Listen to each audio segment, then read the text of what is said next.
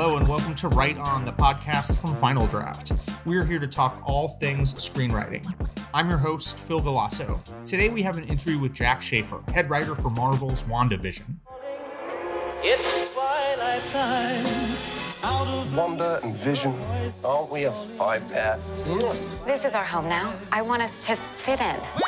Oh, this is gonna be a gas. Where did you two move from? How long have you been married? And why don't you have children yet? Our story. I think what my wife means to say is that we moved from... Moved from where? Married when? Damn it, why? Oh, Arthur, stop it. Stop it. Stop it. Stop it.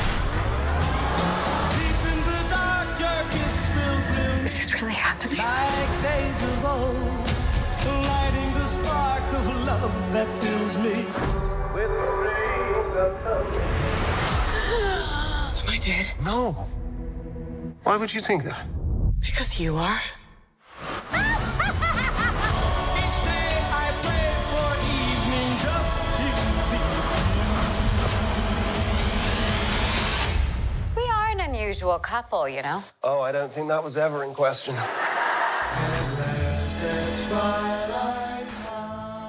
Jack and guest host Sharday Sellers discussed how Marvel came up with the concept for the show and how Jack got involved in the pitching process, building the writer's room and enforcing a sense of respect, community, and collaboration, the TV shows that shaped her foundation, and more. Check it out.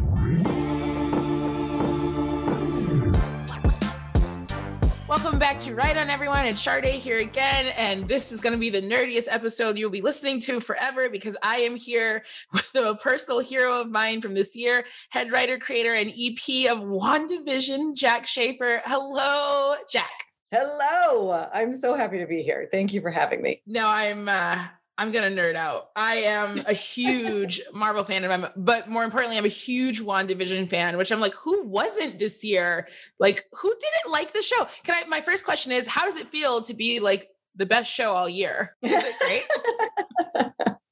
Wonderful? It's pretty awesome. Now, there are so many amazing shows, so many, and we can even get into that later because there's lots to talk about. But it has been an incredible ride with this show, and I feel elated and grateful and honored by all of it, by all of the attention the show has received. And it deserves. I remember sitting down to watch it on Disney Plus, and obviously the first episode, I think everyone was kind of like, what is happening here? Can we go from the beginning? What are the conversations like when you're like, okay, WandaVision, what are we going to do? Like, when did you know that this was going to be the direction you want to head down for WandaVision?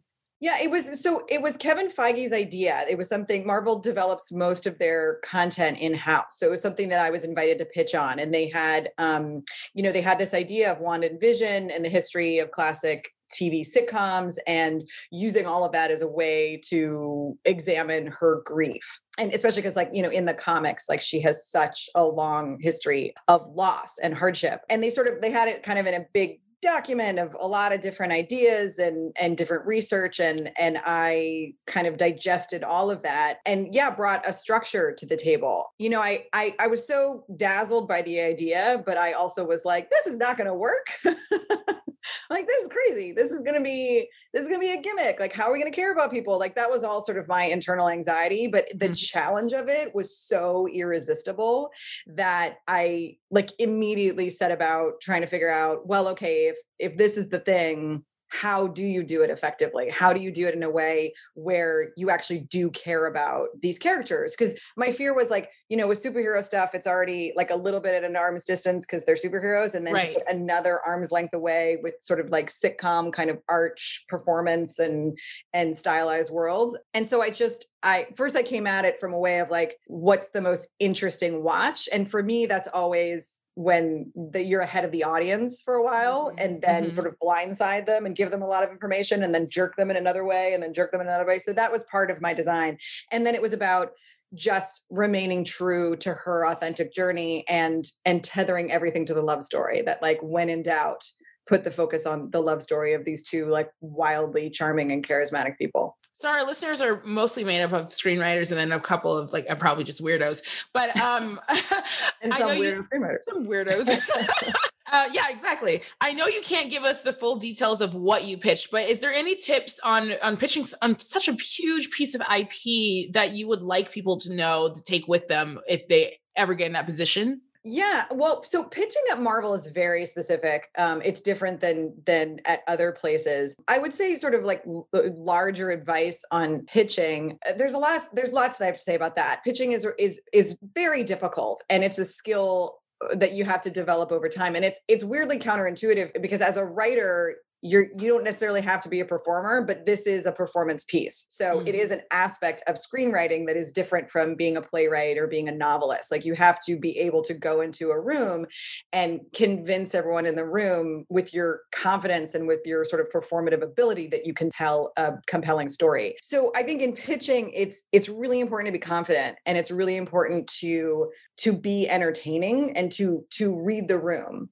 to know when you can skip over details, like even if you have the details, even if you have the answers to all the questions, to have a sense of, okay, I'm losing them a little bit, I'm going to skip over this part and like just bridge the gaps in the narrative tissue in order to get to my next thing that's interesting. I think that takes a while to have the sort of confidence and know how to learn, but it's important.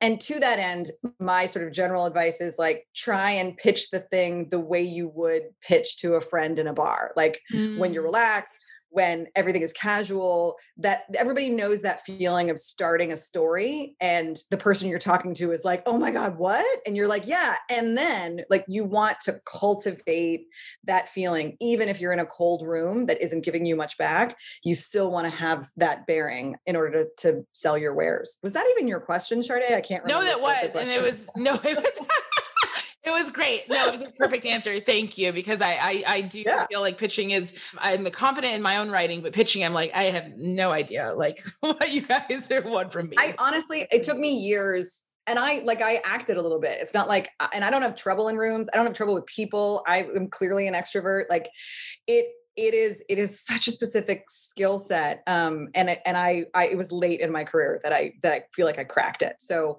I would also advise all writers to be like gentle with themselves about it, because the flip side of it is like when you're crazy confident, but you don't have the skill to back it up. That's a whole other mess that you get yourself into. Some people are really, really good at that. Men, for example, just kidding. I'm not doing that.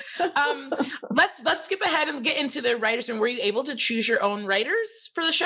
Oh my gosh, I was. And I did. That's the best work I did on the show, was selecting my writers. No joke. It was my first time putting a room together. It was one of my very favorite steps of the process.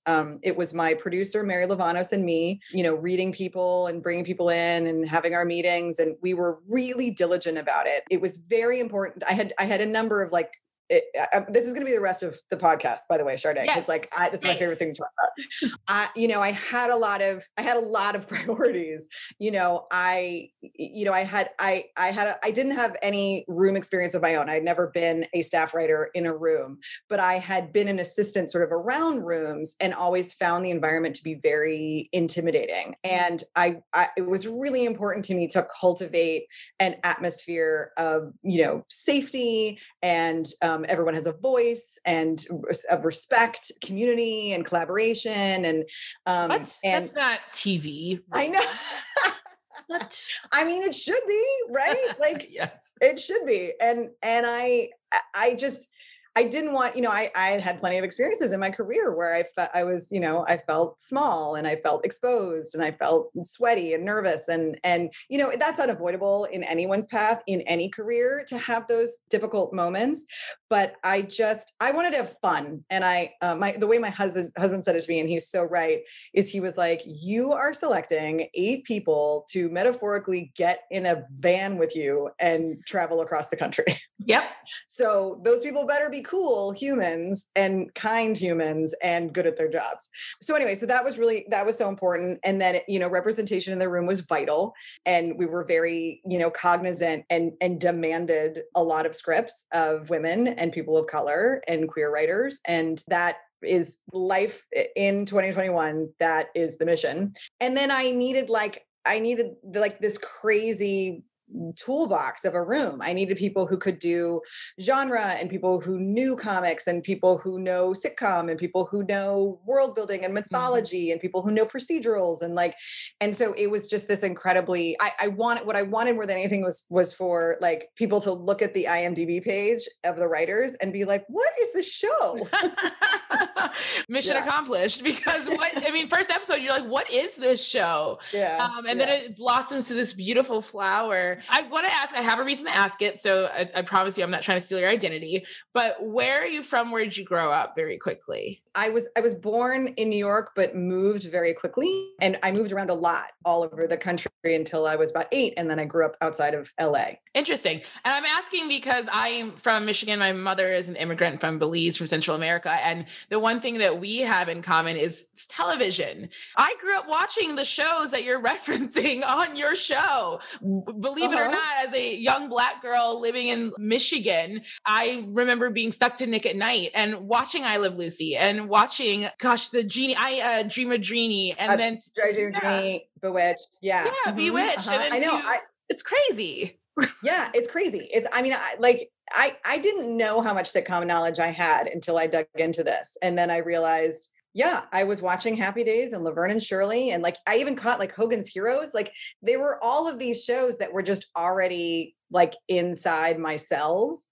And I didn't realize it. And like, I come from a very close-knit family and like my parents were very present in my life, but I still spent an inordinate amount of time in front of the television. And specifically syndicated television. Yes. So I had all of that. Was the question about where I'm from? Were you imagining I was also from Michigan? Because that's fun. No, I just wanted to point out that we live two separate lives. Oh, correct. Correct.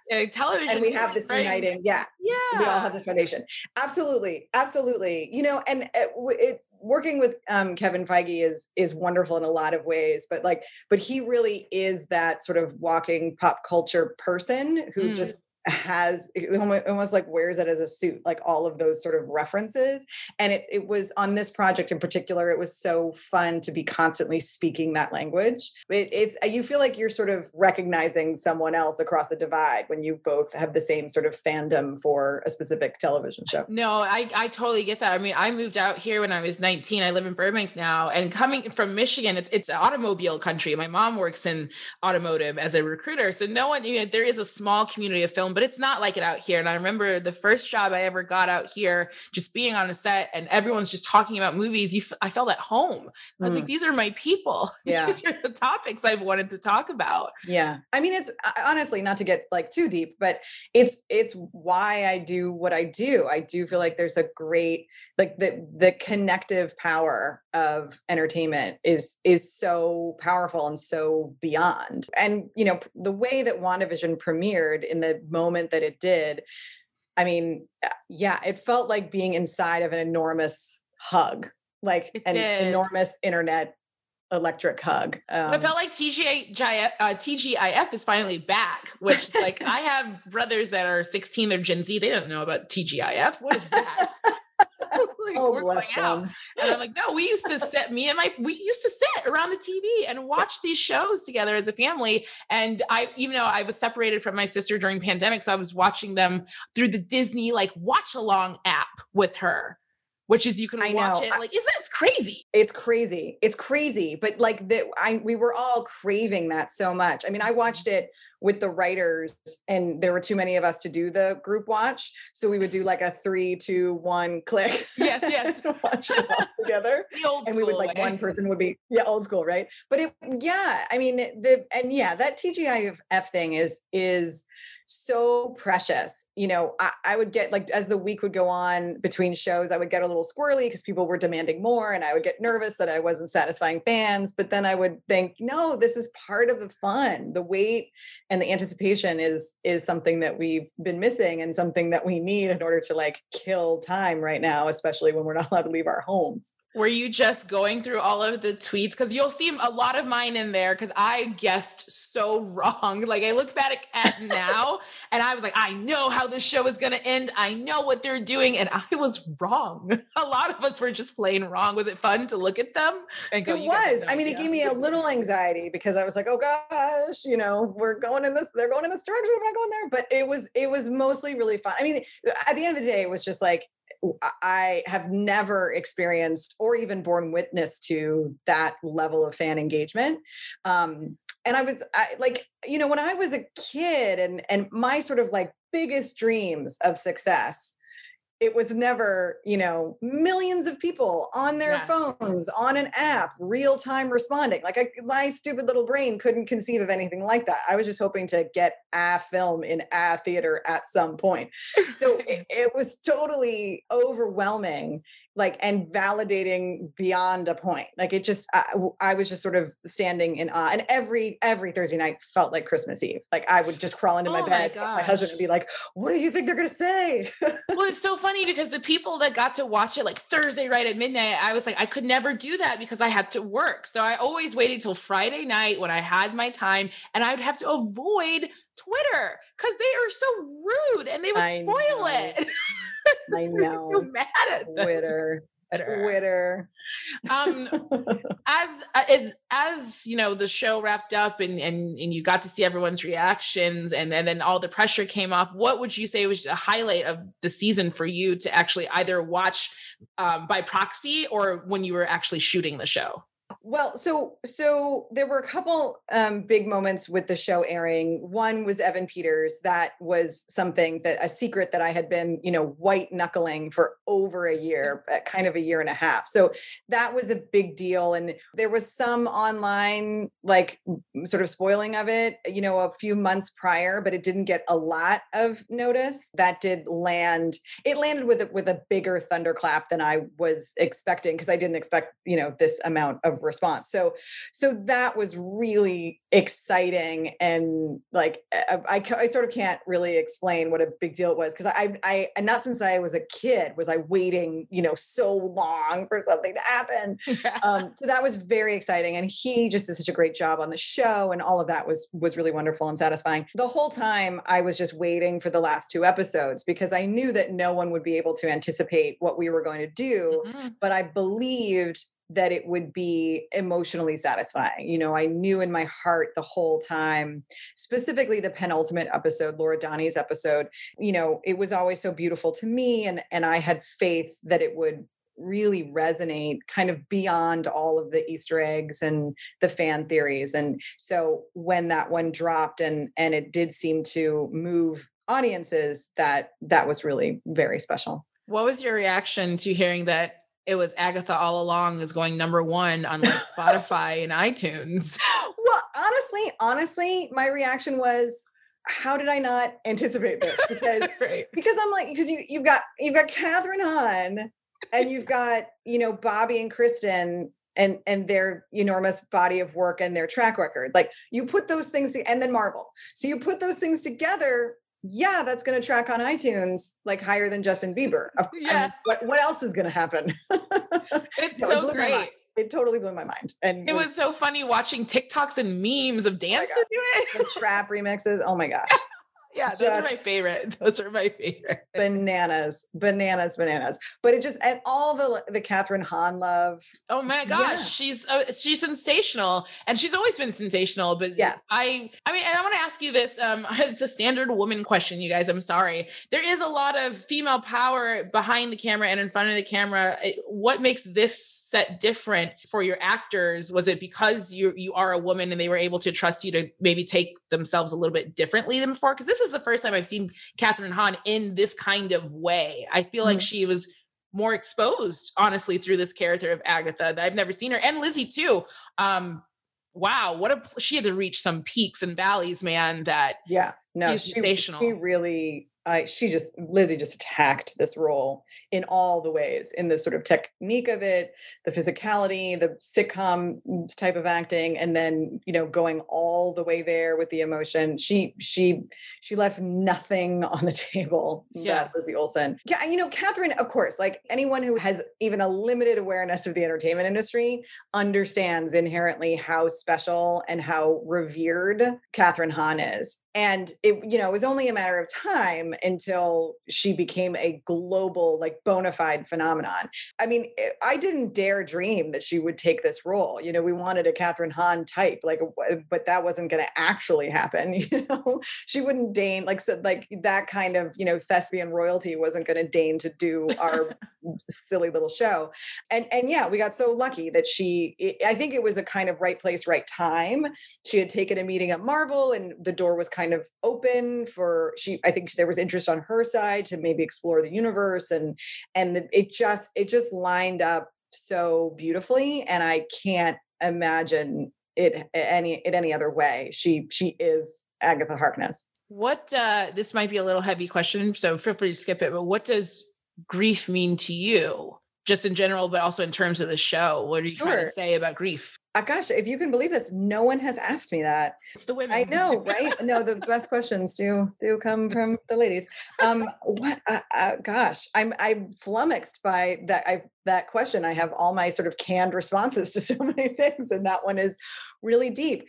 I mean, the first thing I think of is this past year, the enormity of all of our collective grief. And this is a terrible show. I hope it doesn't make me seem shallow, but we had this incredible show debut and it had this huge, response, and all of the people that I love on this show that I feel deeply committed to, I could not see them. I could not be with them in the celebration of the moment.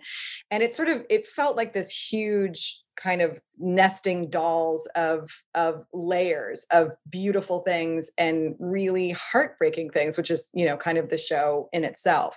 So, I mean, I think that's my sort of connection to grief and to this show is the idea that it's a loss, but the loss always highlights something else beautiful. I gotta give you credit. Because you didn't quote your own show. You could have said grief is love preserving, and I would have been like, I take it, I accept it. I try not to quote my own work when I can. It's tempting sometimes because I'm like, well, I worked hard on that line. I'll just say it. Right. That's where I would have done.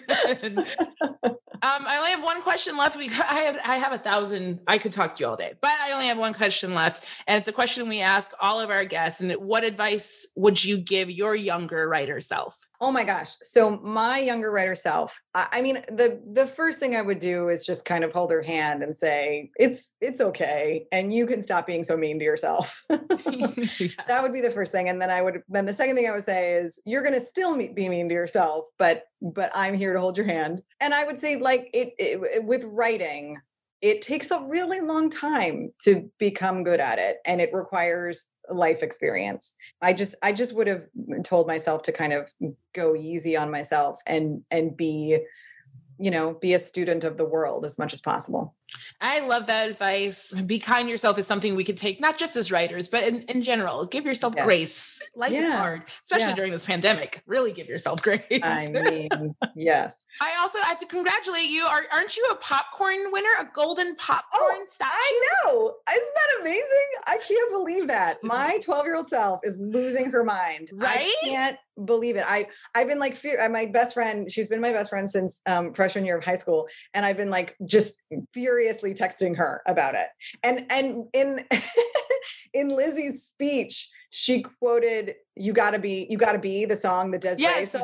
Yes, exactly. Yes, which was an anthem for my best friend and me when we were in high school. So my best friend Claire, hi Claire. I don't know, she's got 4 kids. She doesn't have time to listen to this, but she texted me and she was like, "Did you put Lizzie up to this?" And I wanted to be like, "Yes, I did." But it was just a freaky coincidence. It sort of brought the whole thing full circle, that my young self and the joy that I felt at being the recipient of a golden popcorn was commemorated exhilarated by the immortal words of Desiree. It was perfect. No, and that's perfect full circle moment. As a full circle here, as we're winding down the podcast. Thank you, Jack, so much. This was amazing. I will just tweet all my questions at you from now on. So please look out for me. I am not a tweeter myself, but you can get my email and I'll answer any question you have. This has been so fun. At Marvel's #1 fan _ tacos rule. That's my handle. So look out for that.